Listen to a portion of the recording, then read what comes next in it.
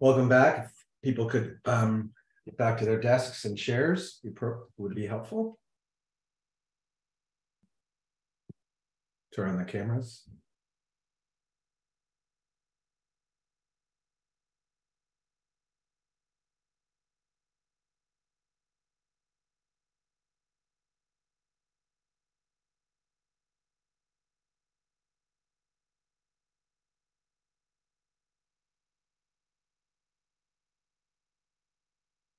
Miss Brayboy, are you there? Can you hear me? Barely. Really? Maybe that's my end. Can other people hear her okay? Can everyone hear me okay? That's better. Okay. Yeah. Good morning. Okay, good morning. Our next topic for discussion is welfare fraud prosecutions. Before our panel begins, we'll hear a short overview of the CalFresh program from Andrea Brayboy, Chief of the CalFresh and Nutrition Branch of the California Department of Social Services. Yes, I see Ms. Brower. She's here with Kimberly Brower, Section Chief of DSS's Data Stewardship and Integrity Bureau. Ms. Brayboy, take it away. Hi, good morning. Thank you for inviting me to this interesting discussion. I was, however, pinged by my baby sister to say hello to Prosecutor Herbert. She is one of his former prosecutors there in the city of Long Beach before she moved to Pasadena. I am the eldest of the three Taylor sisters, so I want to make sure that I got that out of the way so I don't lie to her and say that I didn't say hello. Okay. We'll note that in the minutes. Separate from being Jamia Taylor's oldest sister, I am Andrea Brayboy, as you said, Chief of CalFresh and Nutrition. And I'm here again, as you mentioned, with Kimberly Brower, who's going to provide some support in regards to this space. I see that I am kind of the bridge from the earlier discussion to the latter discussion. So as I reviewed your staff memorandum, which was put together excellent, I want to focus on some key points in there as I bring that in, and then we bring in our data and then kind of connect the dots to any questions you may have. So first and foremost, I do want to highlight a slight correction on page 2, stating that CDSS administers Medi-Cal. We do not. We administer CalWorks and CalFresh. So my conversation here will predominantly be with those programs. The Department of Healthcare Services is the oversight agency for Medi-Cal. So I did want to give that point of clarity before we started.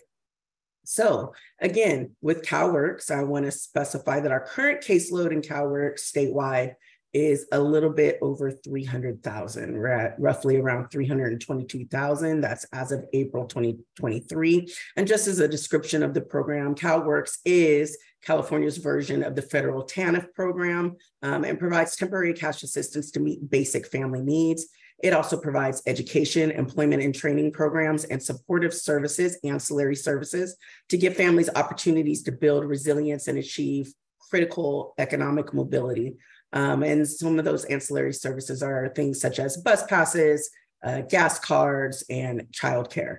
Components of CalWorks include time limits on eligibility, work and work-like requirements, which is important, wraparound services to encourage program participation, and coaching case management to help parents meet their goals. So eligibility here, for the CalWorks program, it's a means-tested program, and to meet eligibility requirements, families must demonstrate economic hardship by way of income and asset tests. In addition, children, so the eligibility comes through the children here for CalWorks. Children must be deprived of parental support and care due to underemployment of the primary wage earner or the incapacity, death, or absence of a parent. Persons fleeing to avoid prosecution, custody, or confinement after conviction of a felony are not eligible to CalWorks. So then let's skip down to CalFresh. Our current caseload as of April 2023 is a little bit over 2.7 million households and roughly contains 4.7 eligible persons. So CalFresh is California's version of the federal SNAP program, Supplemental Nutrition Assistance Program. It is an entitlement program that provides eligible households federally funded monthly benefits to purchase the food needed to maintain adequate nutrition. And we have a state version of that called the California Food Assistance Program, which provides benefits to eligible non-citizens that meet a particular CalFresh eligibility criteria, except for the fact that of their immigration status. So who would that be? That would be lawfully present persons under 5 years, some asylees, and other individuals in that nature.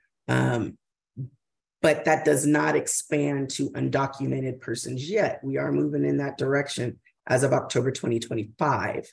To be eligible for CalFresh, legally present non-citizens must have been in the country for 5 years, either disabled, a member of a certain refugee community under the age of 18 or over the age of 59, and the CFAP serves all other legally present non-citizens. Benefits can be used to purchase most foods and food products for human consumption. That includes seeds for farming, and agriculture. Benefits may not be used for items such as alcoholic beverages, cigarettes, and paper products. The program is administered on the federal level by the United States Department of Agriculture, the USDA. We, the CDSS, are the state oversight agency, but then we are considered in California a county administered state, which is going to be interesting in your future discussions as you go through this. Every county then administers CalFresh within their own region. And that's where we get into the nuances of various interpretations and applications of your discussion moving forward. CalFresh is issued via an EBT card, and cardholders can use that through a point of sale terminal at various FNS authorized retailers. So in order to participate in CalFresh, eligibility is based on certain income standards in the state of California. We have pretty much abolished the asset requirement. There's a few cases in there that require an asset test. For the most part, it's based on income eligibility. And that income eligibility is under 200% of the federal poverty limit. There are exceptions to that. We do categorize different households based on disability and age. If you meet elderly and disabled household criteria, there are different income limits for you in that aspect. So that's a brief overview of the programs. Now, I want to take you to your document on page 5. And I found this quite interesting, so I wanted to do a slight discussion here. And it says specifically, while applicants are warned that omissions or misrepresentations made on these forms can result in prosecution, reporting requirements can be difficult to follow, especially for the many people receiving aid that are dealing with the additional stress of food and housing insecurity. And that is very true. And then it goes on to highlight a finding from PPIC stating that employment patterns, fluctuating income, oftentimes provides challenges to reporting requirements. I do want to highlight here and put a pin here in regards to our programs that back in 2013, we changed reporting criteria. We put in a waiver to change from quarterly reporting, which had many reporting requirements mid-quarter, to what's called simplified reporting. We call it here in the state of California semi-annual reporting. So what does that mean? Once a person or an applicant is certified for benefits, they will not recertify for another year, 12 months. That's the standard certification period. Within the 6-month period, they provide a semi-annual report. It's a periodic report. They update information such as income, household composition, and then other reporting requirements there. Between those 6 months, we reduced the number of mandatory reporting requirements. So this is important. So for the CalWorks program, mandatory reporting requirements that must be made within 10 days of the change include fleeing felon status, violation of conditions of probation or parole, address changes, and any income newly received that exceeds the income reporting threshold. We call that IRT, okay? And IRT is a set number. In CalWorks, it's a sliding scale. Let me correct that. In CalWorks, it's a sliding scale based on the income that they already receive. So it could change. But they are given that information once certified or recertified. This is your IRT. If you receive income that exceeds that number, then you have 10 days to report that. Now, in CalFresh, we have fewer mandatory reports. So all of those that you just heard were specific to CalWorks. In CalFresh, we only have 3. That is IRT, again, which is a standard number. It does not fluctuate. We have what's called an able-bodied adult without dependents, ABODs. And they need to report, if you're designated an ABOD, you need to report if you're working less than 20 hours a week. The requirement for an ABOD to receive benefits nationally is that they must work 20 hours a week and or 80 hours a month. However, California is currently in a waiver due to the pandemic and our unemployment rates. We were able to apply for a waiver for 2 years. So our ABOD time limit will not be imposed. We hope it won't be imposed, but if it does go back into effect, it won't be until November 1st of 2024. The third and final mandatory report is gambling and lottery winnings. If you win in one sitting of a game, gambling or lottery winnings that total more than 3,500, I believe, then you have to report that within 10 days. These are the mandatory reports. Now, anything else in CalFresh, now I'm speaking directly for CalFresh, that changes in that household does not have to report it unless it's on the periodic report at 6 months and or at recertification. Yeah, I just want to keep us on time. I really appreciate all this information. I think it's obviously a ton to manage and a ton to understand that I think creates it's understandable how people were who are first of all administering it, thank you, but the legislature and the recipients, it's a very intricate, complicated system. To keep us on time and to keep our focus, which is really about the criminal implications of violations of the rules that you've been describing. I was wondering if you see this as a significant issue for the administration of CalFresh, the fraud that people may be perpetrating against the system in order to get extra benefits. You see this as a significant problem or not? And if so, where do you see the problem? Well, I find that question interesting based on the data that you provided within your spreadsheet. But I want to say that some of that, the answer to your question is unknown at this point, because in the pandemic, we had some flexibilities on reporting requirements, not necessarily reporting, but how the staff on the county level provide that information. We did have an opportunity to waive interviews so we can get people that were impacted based on losing their jobs in the economic downturn to get on faster. And so those telephone interviews were waived. Why is that important? Because it removed the opportunity for these conversations to happen where we were clearly stating what those reporting requirements are. So I think we'll definitely be able to get an answer to that post-pandemic to see if there are any increase or changes in the data that you provided here. But no, obviously I saw prosecutions go way down, perhaps pre-pandemic, or perhaps your colleagues in other states or places. Do you see fraud as a problem? Or is it, because it does seem to be going way down, or at least prosecutions and arrests seem to be going way down. That may be for a million different reasons, but I was just wondering if you see this as a significant issue. This is where I'm going to lean in on my partner here, who actually sees the statewide fraud. Hi, I'll jump in. So, I mean, is it a significant issue? It's not a issue that is, it's not a huge issue, but is integrity in our programs something we're concerned about always? And so, you know, I would put it that way. With the flexibilities that happened during the pandemic, prosecutions and stuff, that you'll see those numbers go down because of certain rule changes that happen. But is there fraud in the programs? Absolutely. And that's why we have our county special investigative units that investigate these and decide whether they need to move forward with criminal prosecution or through our administrative process. So is it a problem overall? It's something, yes, that does need to be looked into. And that's why we have the teams that do that in the county. But it sounds like you're saying it's not a rampant, out of control problem that is neat. Rampant out of control. I'm sorry, I don't mean to make you characterize. Of course, you're want to maintain the integrity of the system. Nobody wants to have cheats or getting inappropriate amounts of money. You guys are handing out benefits to literally millions of people. So you want to make sure that there's the resources to help the people who truly need it, which I completely understand. I don't mean to put you in an awkward position.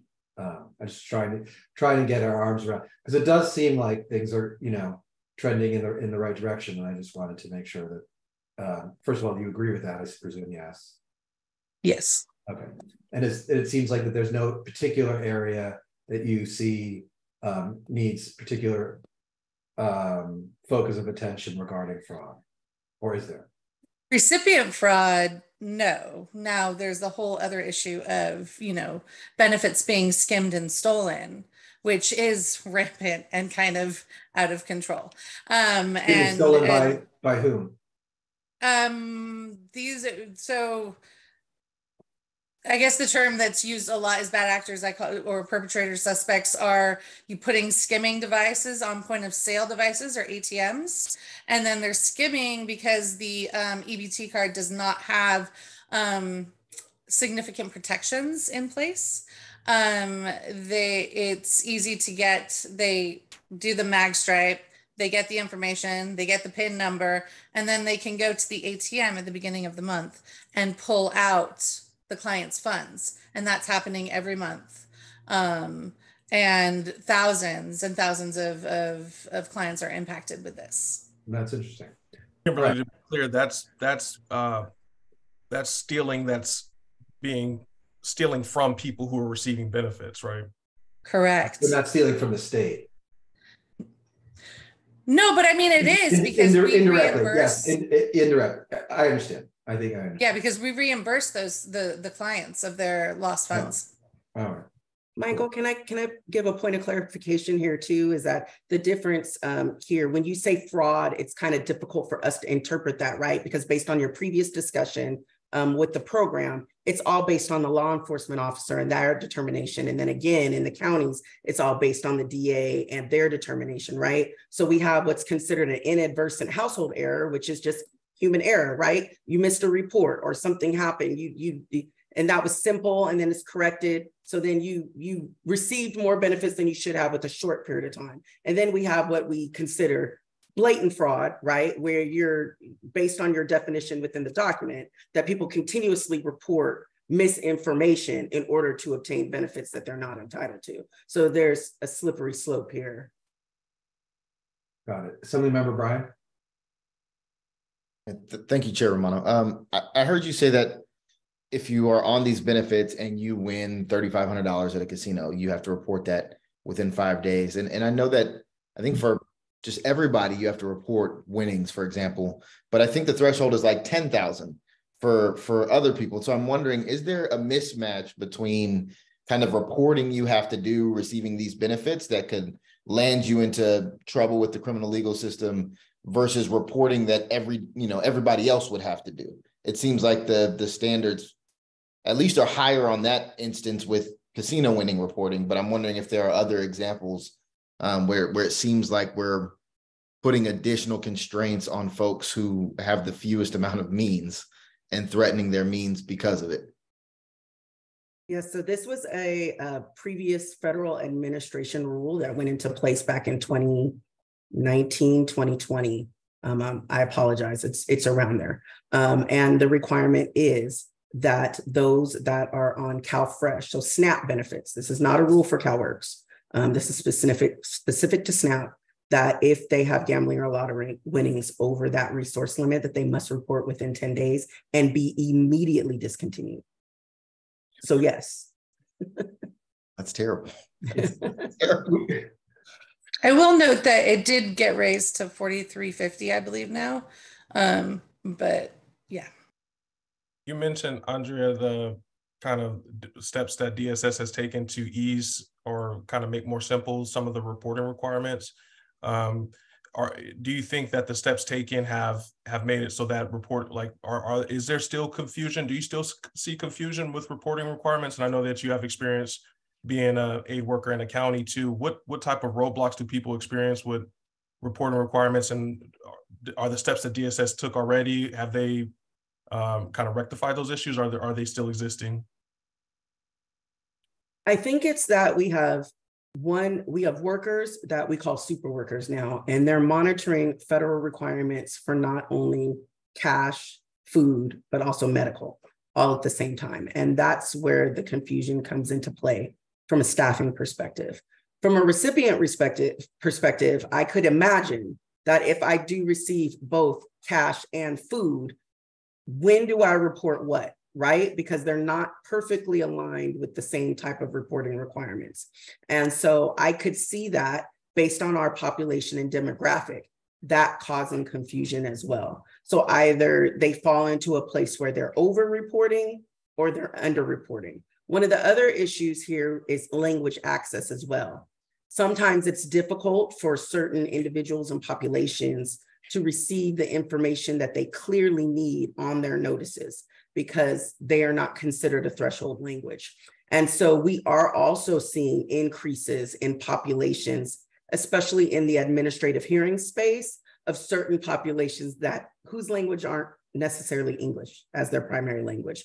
So we're investigating that as well. So I think it's a combination of clear understanding and clearly being able to articulate it, as well as having staff that clearly can differentiate between which program they're serving this household with at that particular moment.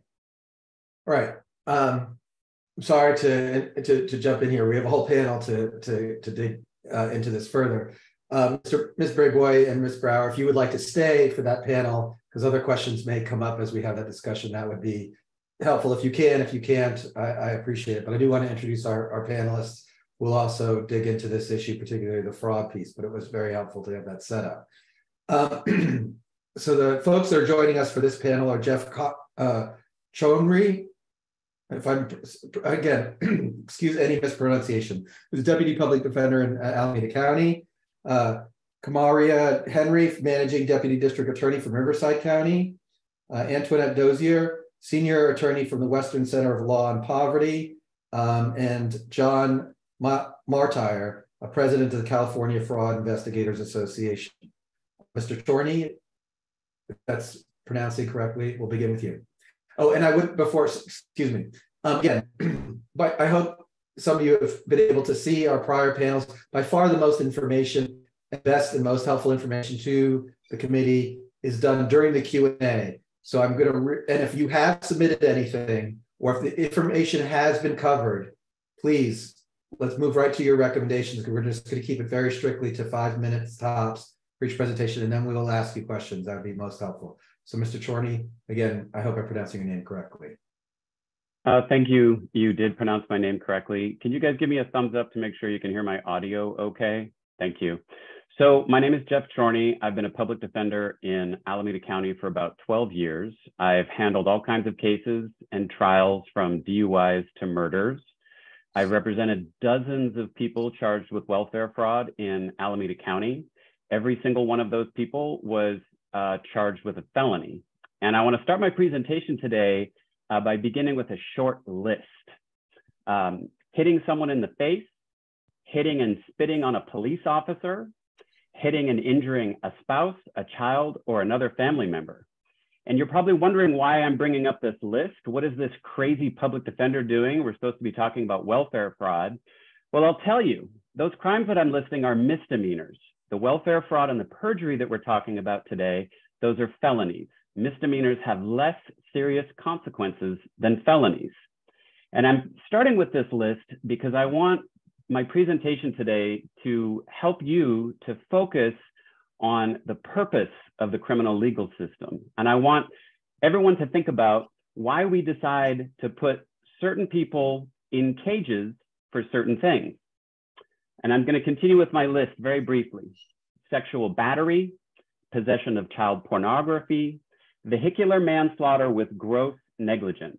I'm just going to cut you off for efficiency. We care a lot about who we lock up, and we are very aware of the difference between felonies and misdemeanors. So let's just jump. I'm going to tell you, we care a lot about that. So if you could jump to that, that would be most helpful.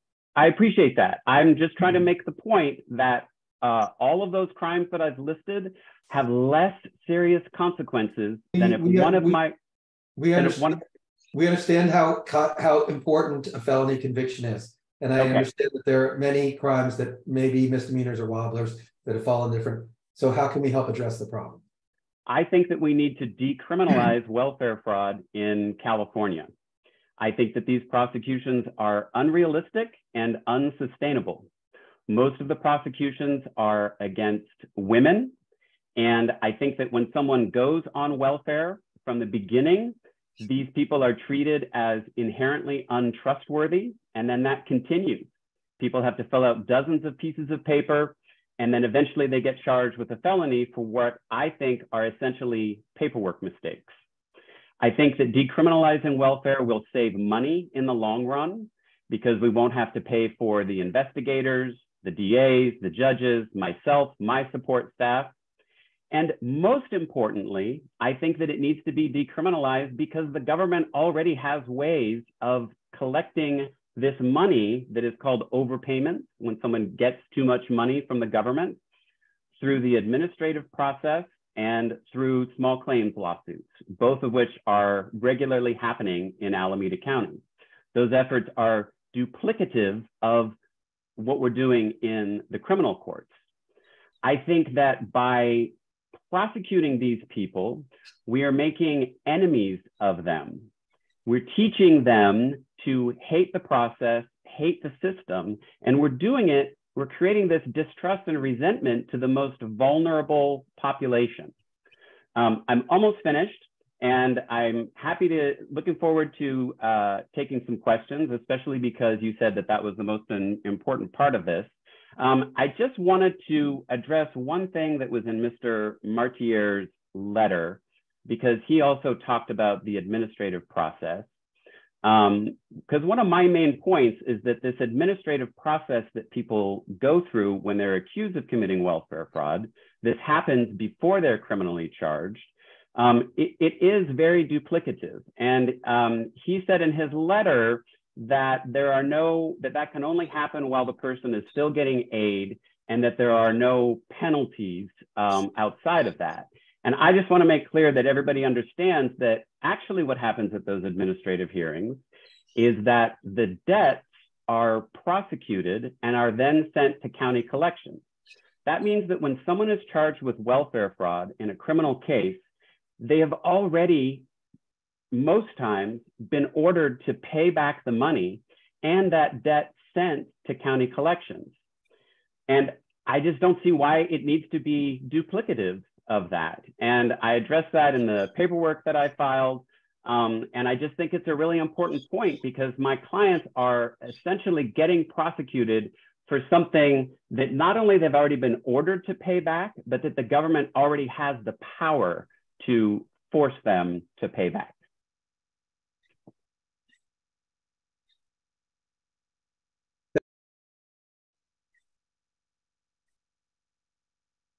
That was your timer. It was perfect timing. Excuse me.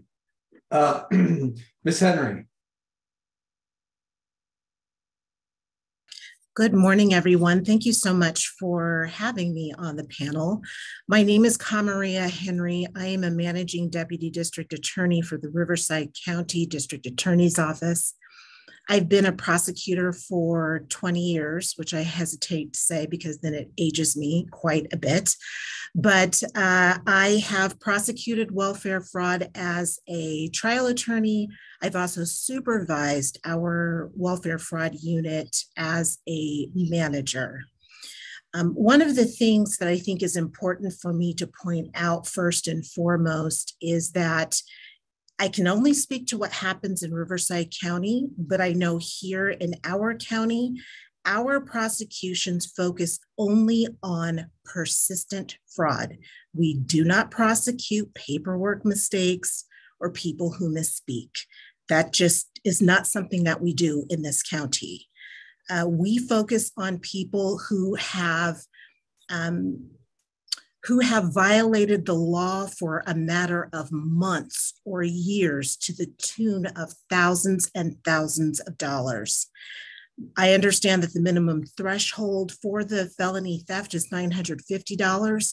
It is rare that we prosecute a case that involves that low amount of, I hesitate to say low, but low amount of theft. We typically prosecute, as I indicated, cases in the thousands of dollars of loss. One of the reasons why I think it's important for us to continue as a prosecutorial agency prosecuting welfare fraud is because there are simply just tools that we have at our disposal that are just not available in the administrative process. For example, we have discovery mechanisms that are unavailable administratively, such as subpoenas and search warrants. Without addressing the most notorious offenders, the most severe offenders, we are likely creating a disincentive for people to commit welfare fraud. As I indicated, we in Riverside County pursue the worst offenders for our prosecutions and focus on those folks and organized criminal enterprises. Again, which is not an area that the administrative process is equipped to handle.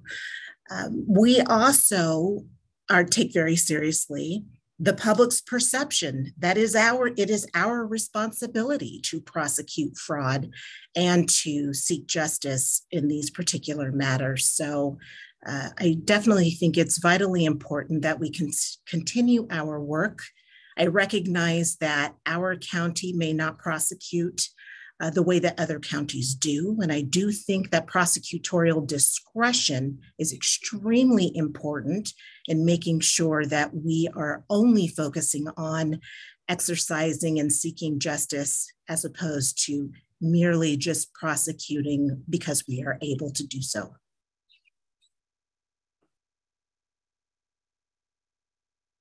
Thank you very much. That was perfect timing. Antoinette Dozier, am I pronouncing your name correctly? You are. Thank you.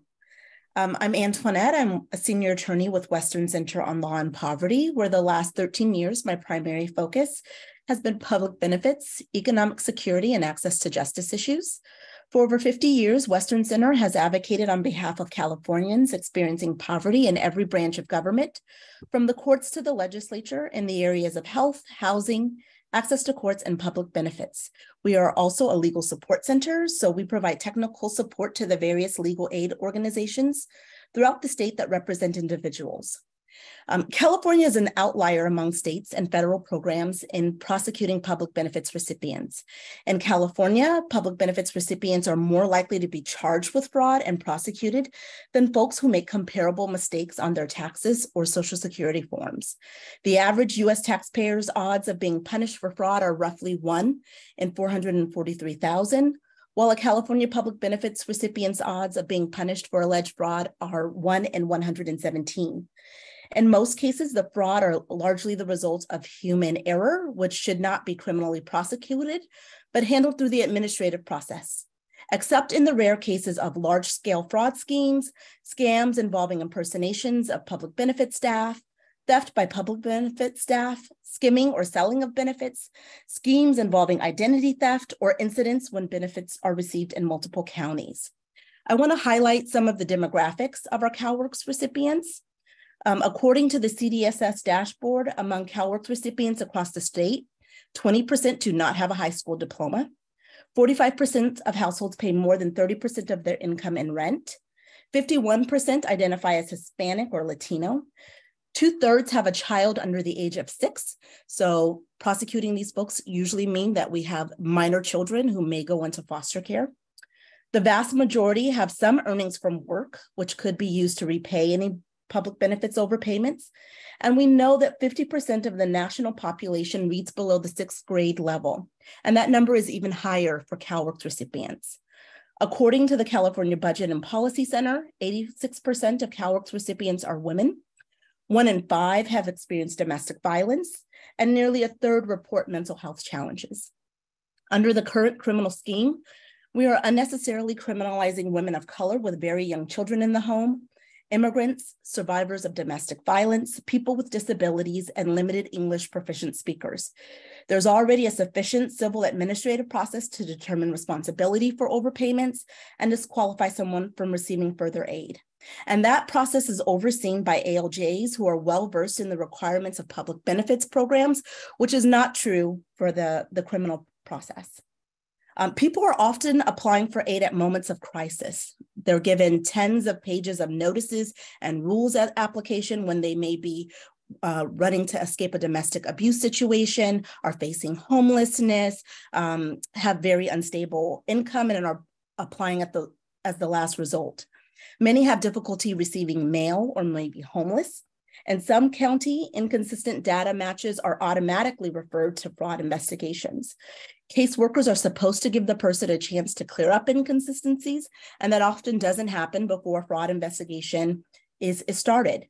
Counties can subpoena documents and witnesses for administrative hearings.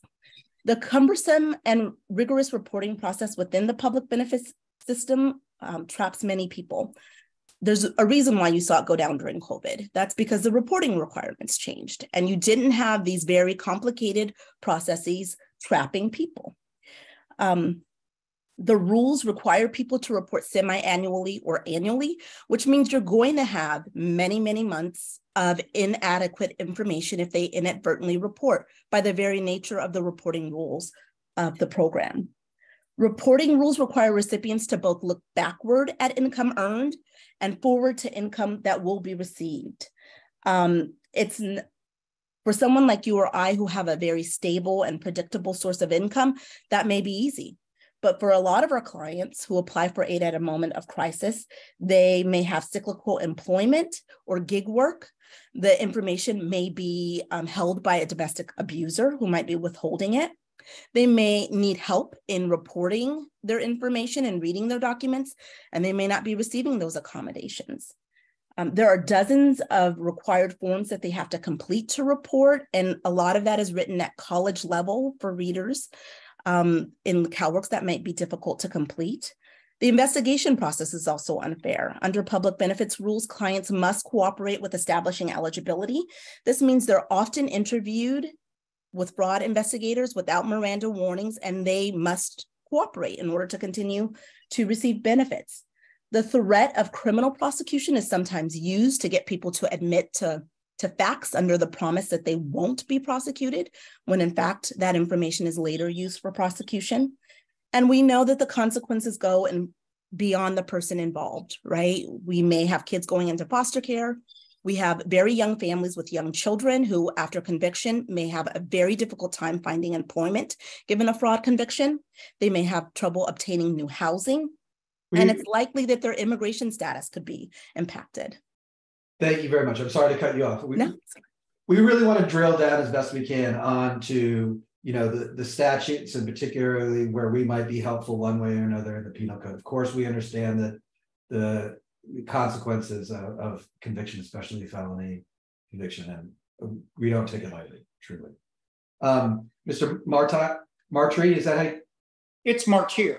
Martire, excuse me. Yes, no problem. Go ahead, your 5 minutes begins now. Thank you very much, and thank you for inviting me to this panel discussion. My name is John Martire. I'm the current president of the California Welfare Fraud Investigators Association, and for over 50 years, my organization has represented those peace officers and non-sworn technicians whose job is throughout each of the 58 counties to investigate allegations of public assistance fraud. We've talked a lot of different things. I'm going to pare this down just a little bit. One of the things we do with an investigation, the first thing that we need to determine, is there an intentional program violation, or did somebody make an inadvertent household error?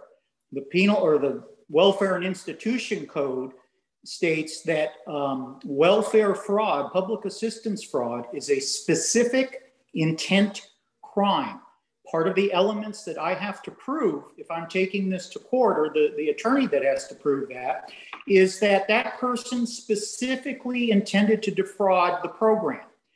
That does not mean somebody who made a mistake on an application is going to be processed criminally for welfare fraud. The elements aren't there. It can't go forward. I'm curious to talk about that in a second. We understand the difference between specific and general intent. Okay. So that's one of the things that differentiates, am I going to say out of every case that never happened? Maybe somebody got charged with something that they shouldn't have. I'm sure that mistake could have happened. But specifically, it has to be a specific intent to commit the welfare fraud. Mr. Chairman, you asked a very important question. How big of a problem is this? And the honest answer is the state of California and the United States U.S.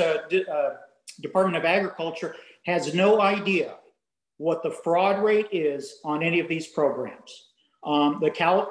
We have 58 different methodologies of collecting information throughout the state.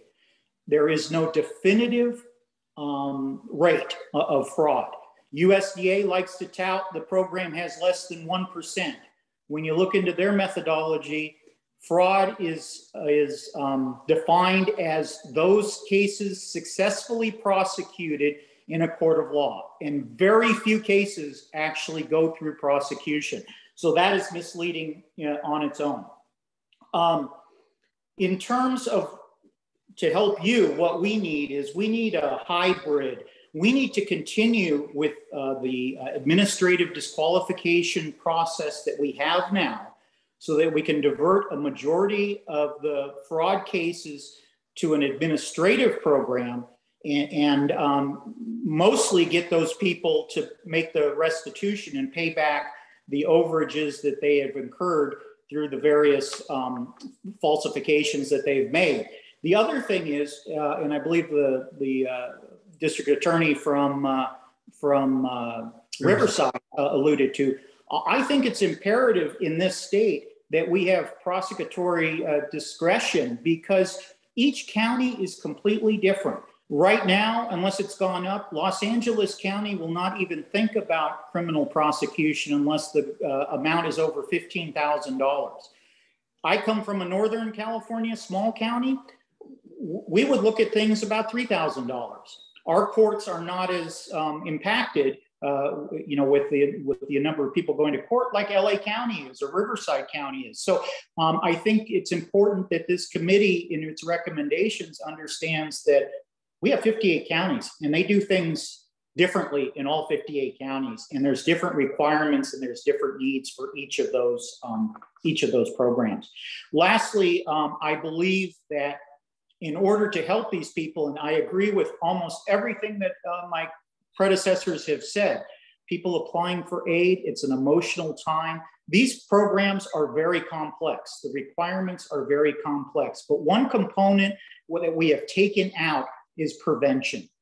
We used to require people to watch a video of about 3 minutes in length, how to prevent you from committing fraud. What are your requirements? Now we don't have people coming into the office. We don't have face-to-face communication with them. We take their information over a phone or an e-application.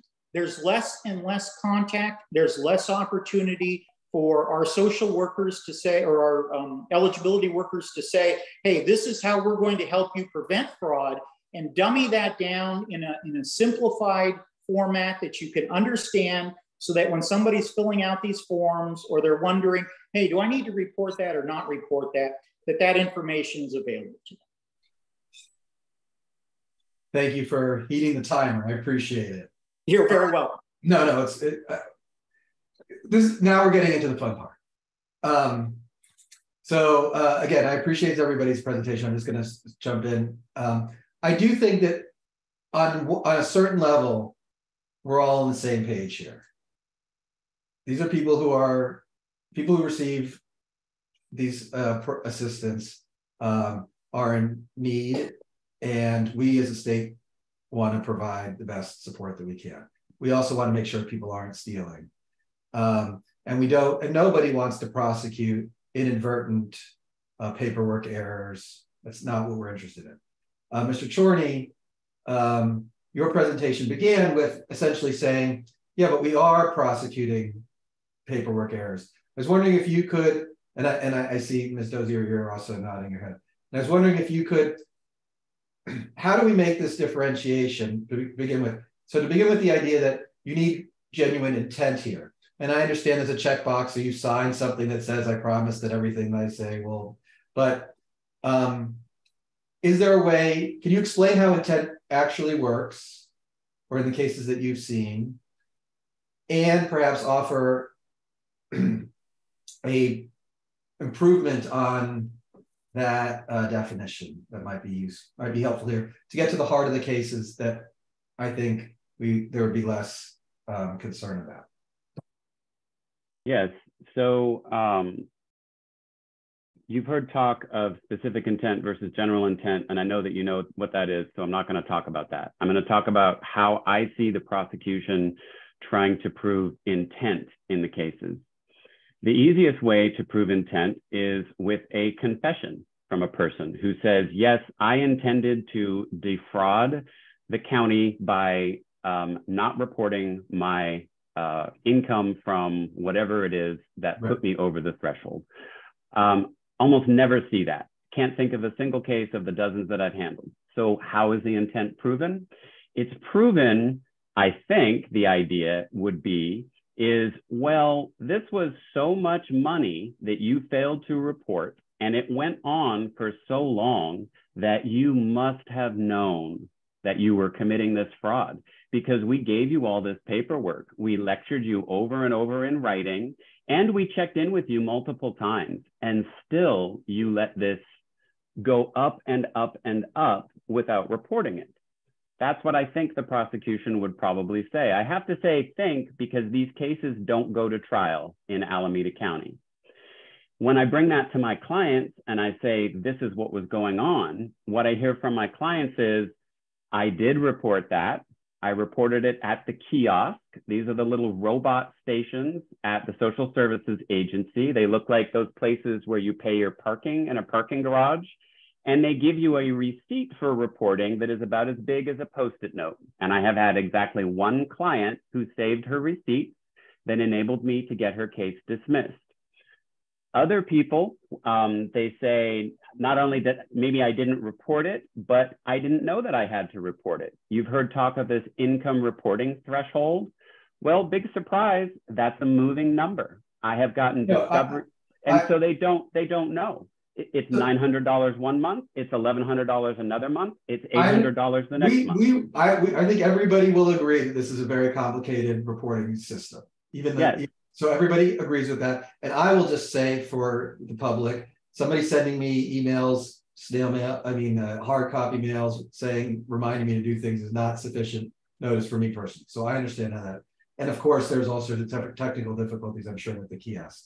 Ms. Henry, I was wondering if you could address how do you typically prove intent? Is it like Mr. Chorney is saying, okay, you watched the video, we called you, we emailed you, we sent you a bunch of letters, and still you failed to report your income? Is that generally, or because your presentation, you really said we want to focus on the bad actors here, the people who are intentionally stealing thousands of dollars from the state. You steal it from the state, you steal it from a grocery store. I think that that makes sense for law enforcement to be interested in. But how do you, so I'm getting to this intent piece, because I feel like failing to, answer a letter is not strong enough intent, my initial take on it. Well, I agree with part of what Mr. Chorney said. Sometimes we do have to generate evidence of specific intent in ways other than direct statements from the actual defendants. And it is not a situation where there is, for example, maybe one or two instances of failing to report a cyclical income from some side job.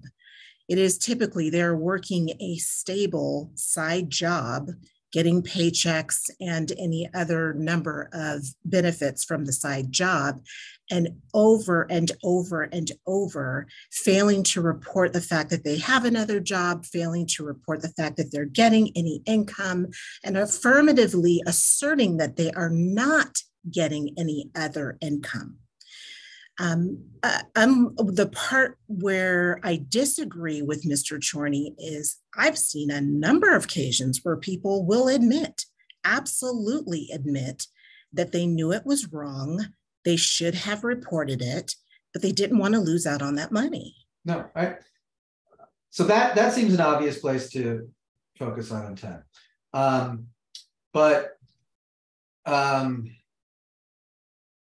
Right, Ms. Dozier, I see you sort of seems like you want to chime in on this. I mean, I think intent is clearer where there are definitive actions, right? It's not just the state of mind of the public benefits recipient, because as Mr. Chorney says, you kind of have to go into the mind of a public benefits recipient who may think, I don't have to report, or I did report. And we know in some of the programs, there are multiple workers. In CalWorks, they have both their eligibility worker and their welfare to work worker. And they may report it to the welfare to work worker who doesn't have to take any action. So I think we should focus on instances where it's clear from the actions that there was an intent to defraud: skimming and selling benefits, theft by public benefit staff, scams of impersonation, large fraud schemes, identity theft, right? Where they're creating another person who's not eligible for aid and receiving aid on their behalf, or that person's deceased, or incidents where they're receiving aid in multiple counties. Once you start to get into the mind of the recipient, you're also having to weigh that against the sheer complexities of the program, their lives, and the chance that you're getting somebody who truly inadvertently failed to report, and it wasn't to obtain benefits they weren't entitled. And I will go back again to just the very nature of the reporting requirements. They are semi-annually and annually. And given the amount of benefits that people receive, you can hit that $1,000, $3,000 threshold very quickly, right? And so focus on actions, not mindset. To prove intent. You feel like that there's a way that you could focus on the worst actors, like Ms. Dozier was just saying, people who are filing under false names in different counties, who are sort of going out of their way to really actively defraud the system. Is that sufficient for you, Ms. Henry? Oh, I'm sorry. I didn't hear that you were addressing that to me. Oh, I apologize. That's exactly what we do in Riverside County, is we use our discretion. It's a case-by-case basis based on the facts, based on the statements of the defendants, based on a number of different things. And we make a determination as to whether we believe, number one, that we could prove a case beyond a reasonable doubt in a court of law. And number two, do we think this is the type of case that warrants prosecution? You have written policy as to, you say you sort of dollar thresholds and other circumstances. Do you have written policies around your prosecutions for exercising discretion in welfare fraud cases? Not in welfare fraud cases, because we want to make sure that we give prosecutors wide latitude to be able to differentiate between prosecuting someone for a theft of, let's say, $4,000 worth of benefits, but then not prosecuting another person who on its face looks like the loss amount is the same. There may be extenuating circumstances that would warrant or justify prosecuting them differently, or even not prosecuting them. No, of course, I appreciate that, but I'm presuming that you have charging policies in all sorts in other areas where to help guide prosecutorial discretion. Yes, there are some in specific cases, but in general, it is pretty. We're given pretty wide discretion in terms of how we file and what we file. Understood. Are there other members of the committee who have questions or staff? Yeah, I wanted to ask a quick question about the statements. I think we've heard that come up a few times, and obviously a statement where someone says, yes, I intentionally defrauded the county by misreporting my income is very compelling. But we heard Ms. Dozier say that sometimes those statements are taken in a way that might raise some questions. So I'd like to hear a little bit more about that, because I can certainly imagine, you know, if you get a package of an investigation, the statements are often summarized in a way that might appear that way. Like, how do those statements come about? How often are they sort of spontaneous versus, you know, the product of a skilled investigator like Mr. Martir being involved? In my experience, from the benefit recipient's perspective, a fraud investigation is generated. A fraud investigator will come out. We have had clients, one client testified that she mentioned that she had recently given birth, and a fraud investigator showed up within days of that, carrying a gun to interview her at her home. She has to cooperate to establish eligibility. People don't know what the links of that is. They're not given Miranda warnings. She's also, and most benefit recipients are likely very interested in keeping their benefits. They're going to cooperate. Some will say whatever that person who shows up there at their door, they think that person wants to hear to get out of trouble. And so we have had clients who have, you know, will check a box on the administrative disqualification form saying, yes, I did this, and admit to facts, because they think it's the fastest way to resolve the issue, to keep the benefits flowing, and to avoid prosecution, because their fear is jail, losing their kids, and losing their benefits. And so there is just a power imbalance between an investigator who doesn't have to give Miranda warnings. The person is not entitled to counsel during these interviews, who shows up at your door or who shows up at your neighbor's door and starts asking information, and a police investigation. It's just a power imbalance for people who don't know what their rights are and are willing sometimes to say and do what they think that other person on the other end wants to hear in order to maintain their benefits. That's not enough. I want to just add something to that. Absolutely. I want to honor the folks who raised their hands. So I think Mr. Martir, Mr. Chorney, and then Ms. Henry. Well, I just wanted to counter that, and I'm not going to say something like that has never happened.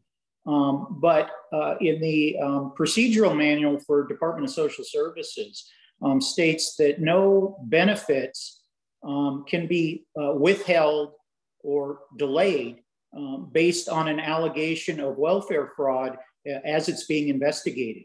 So if you came in and applied and I received a referral to do an investigation and I come to your house, you can shut the door in my face. You can tell me that you don't want to talk to me. I can't threaten to discontinue your case or take away your kids or anything like that. Just as a basic, is there any type of Miranda warning or equivalent that is given in these cases?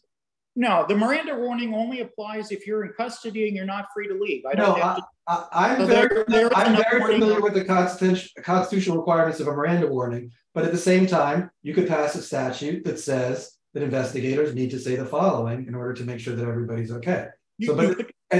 Or investigators could do that on their own. But the bottom line is that there is no type of standard warrant explanation. I'm an investigator. You don't have to talk to me. There's nothing like that. Not that I'm aware of.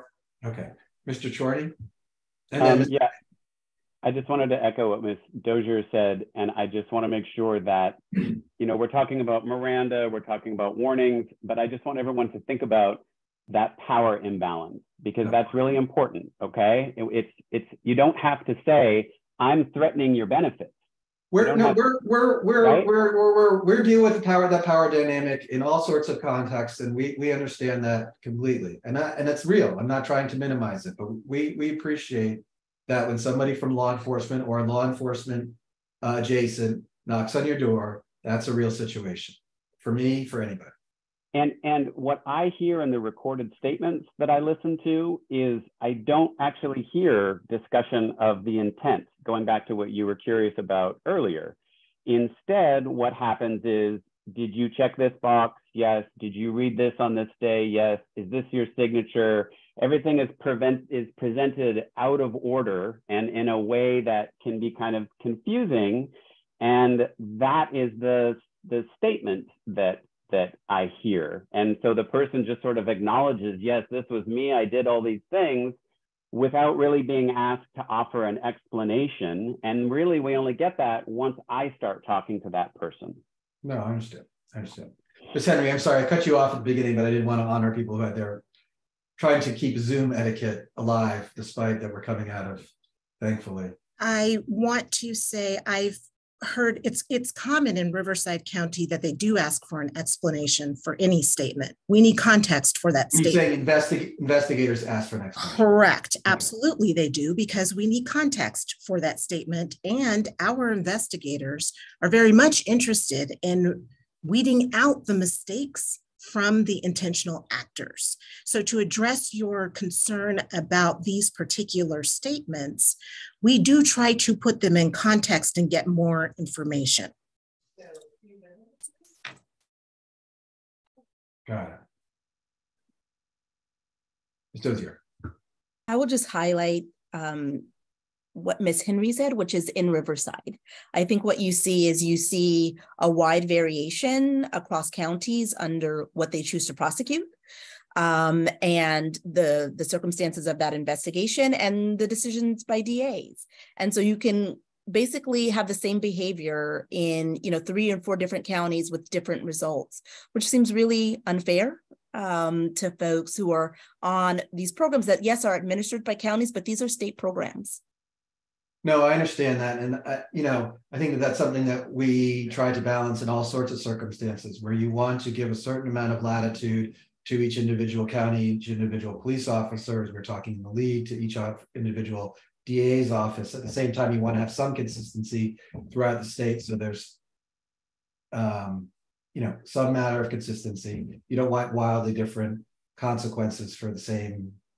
Anyway, we get that, and that's not unique to this problem. And Mike, I might actually weigh in a little bit on that, because that was one of the things we looked at when Rick and I were sort of studying this topic, and we tried to get data on that county variation. It's something we're still exploring. It's not quite ripe yet. And I will say there are some years where some counties have 0 convictions for these offenses, and then other counties have a lot more. So they're really, I don't think there are many offenses where you literally see 0 convictions from county to county. So I think there's something unique about this set of circumstances where it's this sort of confluence of this, specific intent to deceive, and these issues that, Ms. Dozier raised in particular around some of the background of people who are on these benefits that just make it very complex. But it seems like there's almost too much leeway to some of the discretion issues that we've talked about a little bit. And I think that's some of the thing we're hearing about a little bit this morning. Interesting. Is that data that we're trying to collect? I think we're trying to put it into context a little bit more, because some of the numbers are, you have some counties where you have 11 convictions. So what kind of conviction, what kind of conclusion is appropriate to draw on that? Do we want to go back in time? And so it's when we're working on with the California Policy Lab, because it seems like a key thing to understand about this. And in that vein, it seems like, Riverside County may be one of the counties that is really has a high standard for prosecution and doesn't prosecute unless it's something done over a long period of time or a high amount. Is there anything that could be done to use that to make that standard more applicable to other places in the state that may have a lower prosecution threshold? Or is it, as Mr. Martir suggested, is that discretion something that we need to leave in place? Assembly Member Bryan, I was wondering if you wanted to weigh in there, or should we have the panelists answer the question? Yeah, no, I think that's a panelist question. I have a separate question. Ms. Henry, I was wondering, that's why I was asking if you had a written policy, because it would be very helpful. Seems like you have a thoughtful approach here. And I was wondering if perhaps if you didn't have a written policy, or if you, how would you address this idea of we want to have some level of consistency, and this might be an area of law where there's particular inconsistency, where robbery, there might be more consistency throughout the state, but because of the various factors here, there might be very wide disparity. I was wondering if there's some way to make some level of consistency while maintaining the discretion that you think is important. You know, that's an excellent question. I don't know necessarily that I have an answer to that. I think that with any crime, including welfare fraud, there are going to be inconsistencies with how counties choose to file, what they choose to file, that sort of thing. So that's not something that's unique to welfare fraud. And while we may have filing policies, our policies obviously are generated to or are tailored to the importance and the emphasis that our elected DA places on any particular crime. So I am, unfortunately, I don't really have a great answer for that. I think it would be extremely difficult to create certain policies with regard to welfare fraud because it is a kind of theft. And the only consistent measure we typically have for theft crimes, no matter what they are, is the amount of theft, right. The amount of loss, rather. Right. Senator Member Bryan and then Judge Espinoza. Yeah, I guess what I'm curious is, you know, in Riverside County or if the policy lab has done any data, do you see repeat folks coming through the process? Is there a difference in kind of the recidivism impacts of charging of this particular type of crime or prosecution for this particular type of crime? I know at least in Riverside County, we don't necessarily have a really high rate of recidivism. I do know it is true that, and I think probably it's because a welfare fraud conviction is not going to preclude you from getting benefits. You're not going to stop receiving benefits during the course of a criminal prosecution. So I think that once we address the fraud with particular individuals, we don't necessarily see those same individuals repeating that behavior. Okay, that would be, you know, counterintuitive to me, right? Because the reason I'm on benefits would be because my economic opportunities are not that great, and they are certainly not any better having been prosecuted now. And so that's kind of what I was trying to understand. You have to remember, then they probably go on to commit different types of crimes. It's not that they necessarily remain crime free.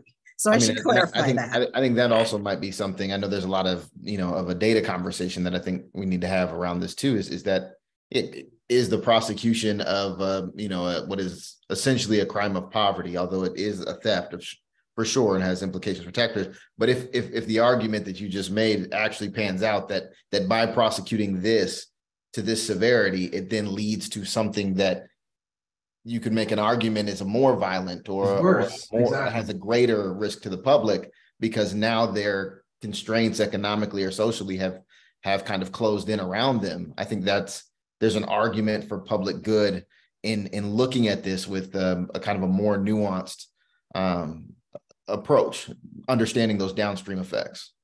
Well, I would also add too that because of the standards that we have for filing these types of crimes, we typically see a lot of people who have previously been convicted of crimes now committing this type of crime. So it isn't necessarily always folks who have been crime-free and this is their first dip into the criminal prosecution pool, but we notice because the monetary threshold we have is so high, we tend to find that a lot of our defendants have prior records. Judge Espinoza. Hi, I'm unmuted. All right, so my question is for Attorney Chorney, and Attorney Chorney seems to be advocating for the end of prosecuting these matters criminally, but to just simply go with administratively recouping the losses and et cetera. And I'm not sure whether I agree or disagree with that notion, but my question for him is this a strict felony offense in the penal code?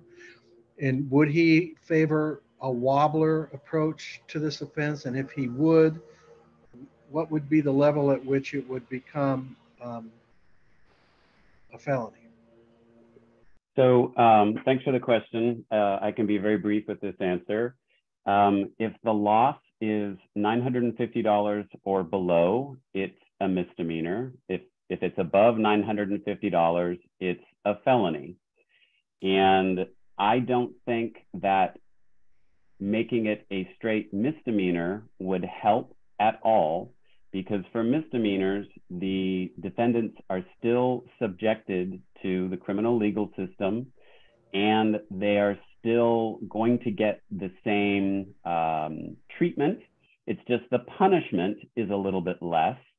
And in Alameda County, nobody's getting punished anyway. Nobody is actually going to jail. They're just treated like they're going to jail. And I don't think that it should even be a misdemeanor, because what the government wants here is the money back, and it can get that 100% through the administrative process. Ms. Bray, we're closing in on the end of our time, but I do want to give you a word here. I see your hand. I just wanted to quickly add that threshold, you could reach that threshold based on your household size within 1 month. So it's important to remember that as long as that rule doesn't fluctuate or change along with the maximum aid payment rate, then the maximum aid payment rate will continue to go up to meet cost of living demands. But then that rate remains the same. So let's say you have a household of 4, and I'm just making this up, I haven't been in cash aid since years now, but let's say a household of 4 gets $1,000, right? So then 1 month's of benefits have already exceeded that amount that Mr. Attorney already spoke about. So I want to make sure that that's key here too in this discussion. Understood. Does anybody have from the committee or staff have any last questions or comments? This is a really complicated, interesting area. I think it's particularly sensitive or rose to our radar because we're necessarily talking about poor people to begin with. I mean, like, right? No, we just begin there. I know a lot of criminal activity begins with people who are financially on the lower end of the spectrum, but I think we're particularly sensitive to it because it also disproportionately impacts particularly women of color, and that's where we began this conversation. So something that we wanted to make sure that we gave special attention to. I do want to say, however, or in addition, that I think that everybody should be applauded in the system for the decreasing amount of fraud that seems to be going on, or at least the decreasing number of criminal convictions. It seems to predate by a lot COVID. I understand that the COVID regulations have maybe accelerated that decrease, but there seems to be far less prosecutions. Hopefully that means also far less fraud for whatever reason. So, you know, there's good news there too. With that said, we're going to take our lunch break. Before we do, I want to just give everybody a brief preview of what we have coming up after lunch. After lunch, we will be talking about criminal fines and fees associated with convictions. And we will have 3 brief presentations and then a panel. And then after the panel, we will have presentation from Tom about current legislation that is from the committee. And of course, we'll have public comment. So with that said, thank you all again. Thank you all to our panelists, to staff, to our committee members. We'll reconvene at 1:30. So let's take an hour lunch break. I look forward to seeing everybody back. And thank you again. I appreciate everybody's time. Thank you.